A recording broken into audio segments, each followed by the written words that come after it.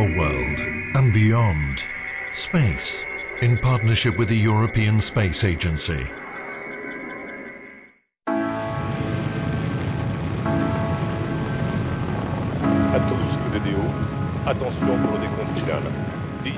What really brings us alive is the launch. I think the most captivating thing is to see the launcher lift off.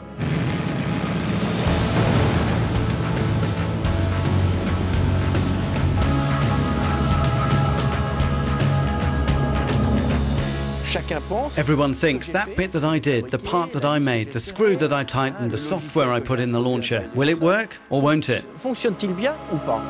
Décollage.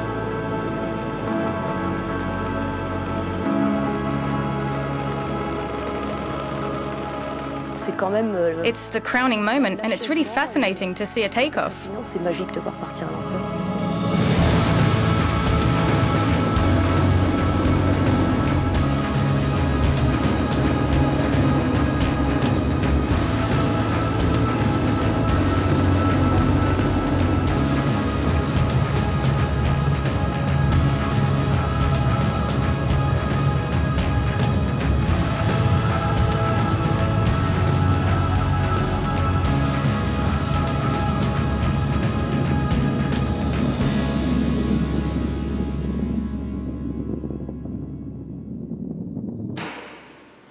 The launch is the crowning moment, the culmination of a long process of careful machining and construction that begins in huge rocket factories like this one. It's here near Paris that the Ariane 5 launcher is hewn from solid aluminium and brought to life piece by piece. Here you can see the main stage of the Ariane rocket, so the big structure that includes the fuel tank inside, the hydrogen and oxygen, and the propulsion engine for the main stage. Et le moteur de propulsion, l'étage principal. Plus 20% de charge utile. Alors pourquoi d'aluminium? Et le devant du lanceur. Et on va les mettre sur une barge à la sortie, puisque juste en face du bâtiment, il y a la selle. To give you an idea of scale, the thrust at liftoff of a rocket like Ariane is like the power of 2 units of a nuclear power station, and the turbo pump that feeds the rocket engine has the power of a TGV. 9, 8, 7, 6, 5, 4, 3, 2. What comes out of the rocket factory is a unique blend of power, scale and engineering skill. Each launch from Kourou in French Guiana is timed to perfection. With just 3 seconds before the engine fires, the last drops of fuel are emptied into the tanks. And at 0, the main stage rocket is fired. 7 seconds later, the Ariane 5 is released for liftoff. Then, there's no going back. Le point de non-retour. The point of no return is when we light the solid fuel boosters. A solid fuel stage can't be stopped, so as soon as we've lit them, the launcher takes off. Le lanceur décolle. Décollage.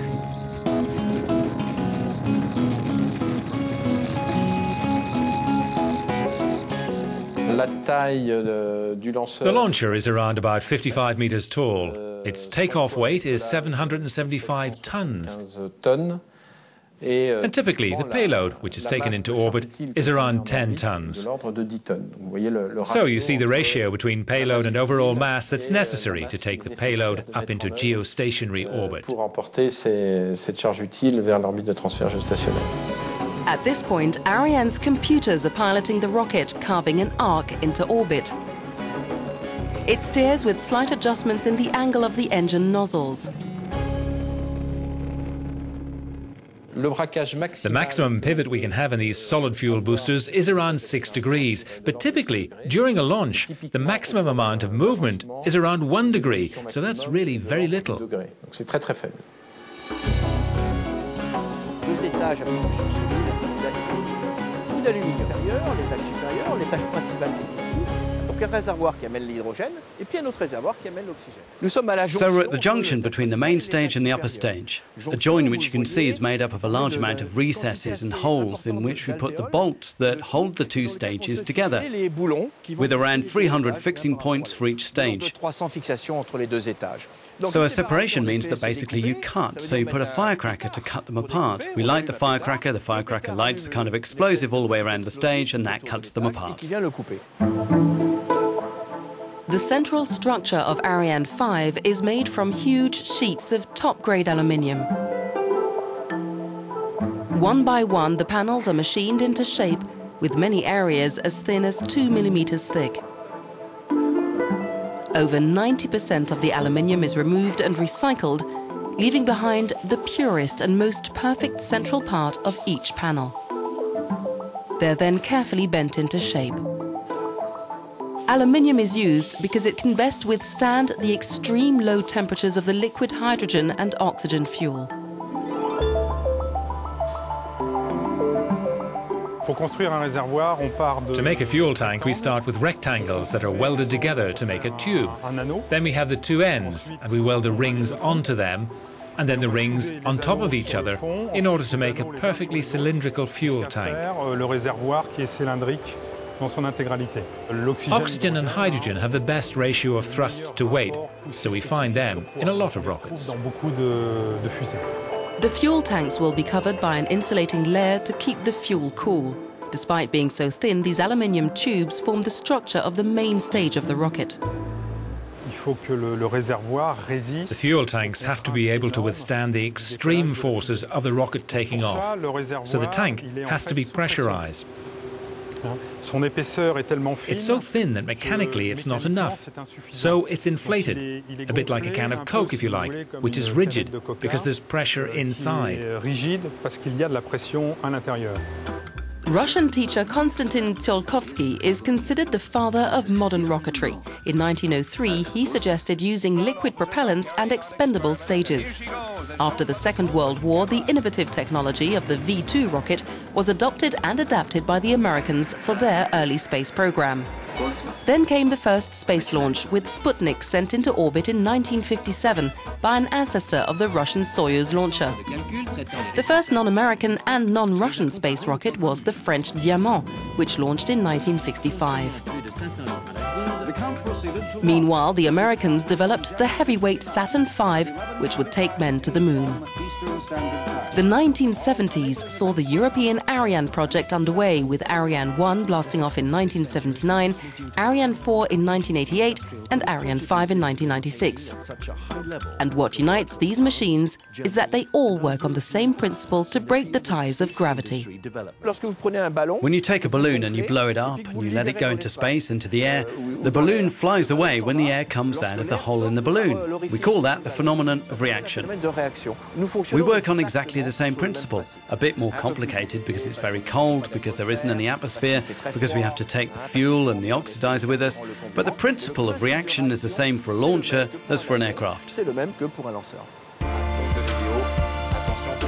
At the moment, there are 3 main European launchers ready to rocket into space. Ariane 5 is the biggest, capable of lifting 10 tons into orbit.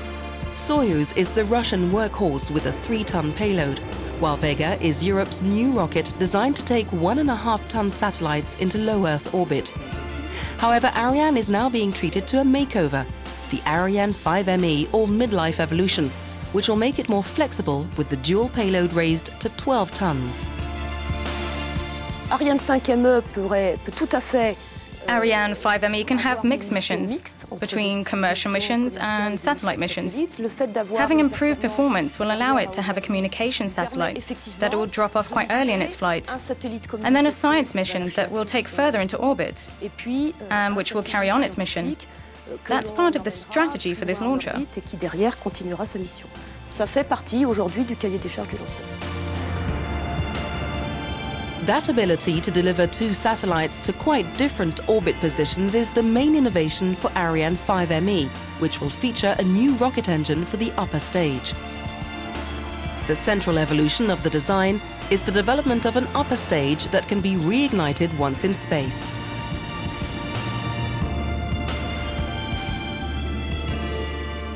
The difficult bit is not only to restart the engine, it's also to have a stage which will stay in orbit for several hours, with fluxes of heat when it's in the sun, and then there's another side which will be cold, and in the middle there are cryogenic rocket propellants, which are very cold. And so the difficulty on the technical side is also to preserve a stage that's capable of being reignited. The rocket engineers who are developing launches in Europe have to keep an eye on customer expectations as they lay out plans for future designs. The launcher market is seeing increasing competition from the Far East and from private companies in the US. Ariane 5's capacity to launch 2 satellites at a time isn't always a plus.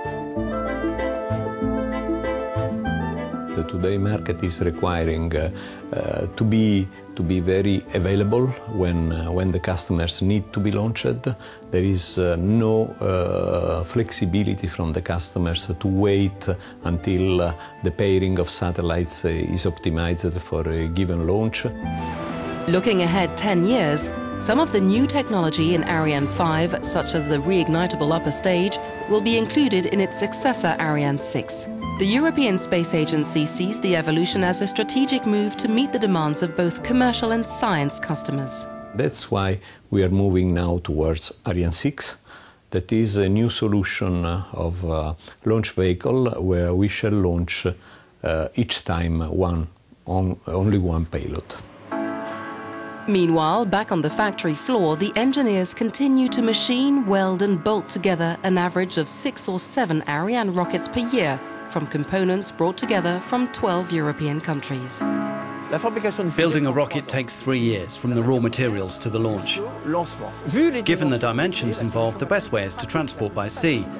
All year round, trucks are circulating, ships are circulating, and then obviously 6 or 7 times a year, a ship picks up all the components in order to deliver them to Kourou and ensure the launch afterwards. A launch which for many will always be a truly captivating sight.